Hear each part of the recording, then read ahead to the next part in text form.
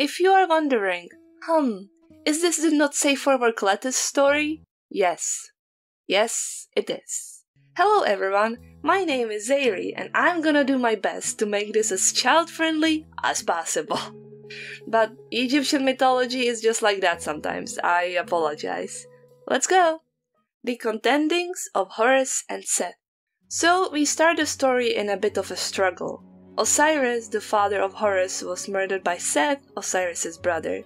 After that, Seth rules for a bit before Horus becomes old enough to take the throne, which already happened, so the son of Osiris is knocking on Seth's throne like, hey, it's my turn to rule. But Seth doesn't want to give up the power, so they bring it in front of the council of the gods. Most of the gods agree that the throne should go to young Horus, as he is the son of Osiris and should inherit it. Not to mention that Seth was the one who killed Osiris in the first place. But Ra doesn't agree with the rest and feels like Seth has way more experience and is overall stronger and better fit than young Horus.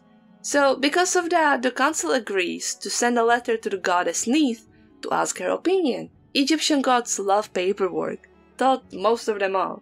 Neith of course agrees that the throne should go to Horus, but they should compensate Seth somehow with pretty ladies or something, just make him happy.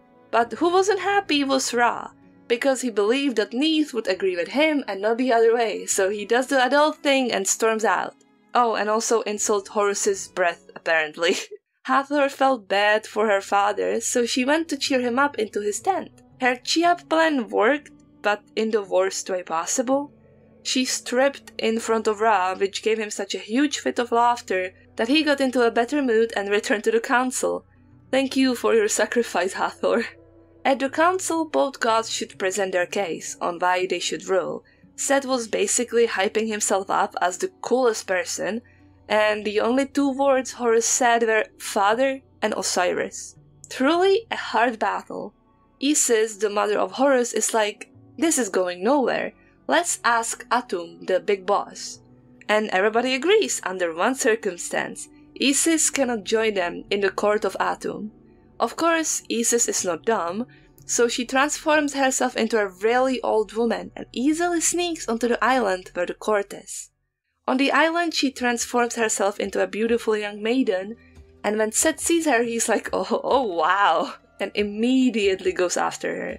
She makes up a story about her and her son on a farm, which got taken over by a stranger. The story was basically mimicking the situation they were all in that moment. At the end of the story, Isis asks who should have the farm, her son or the stranger? And Seth, having like one brain cell, was like, of course your son should have it. At that point, Isis transformed herself again and went to tell Rav that Seth lost with his own words. At that point, council was fully like, yeah, let Horus have it. But Seth, being a baby, challenged him to a hippo duel instead, as in, they're both hippos, and the one who can stay underwater for longer wins. Truly a thrilling challenge. Isis, being a good mom, wants to help Horus by throwing a harpoon and hurting the desert god, but ultimately screws up with her harpoon and hits both him and Seth after each other. You would think hitting Seth is a good thing, but she felt sorry that she'd hit him because it is her brother after all. So she releases him and Horus storms out of the water, angry that she didn't help him enough. A little bit of a spoiled child if you ask me, because right after that he kills his mom and storms off. Seth, angry because again, this is a family drama, and Isis was his sister, goes to find Horus and plugs his eyes out as a punishment. Honestly, this one goes to Seth. After some time, Hathor finds sobbing, broken Horus and restores his eyes with some gazelle milk. Don't ask for details. Later, we find ourselves at a council yet again, and Ra, already done with his whole thing, is like, can you just talk about it over dinner or something?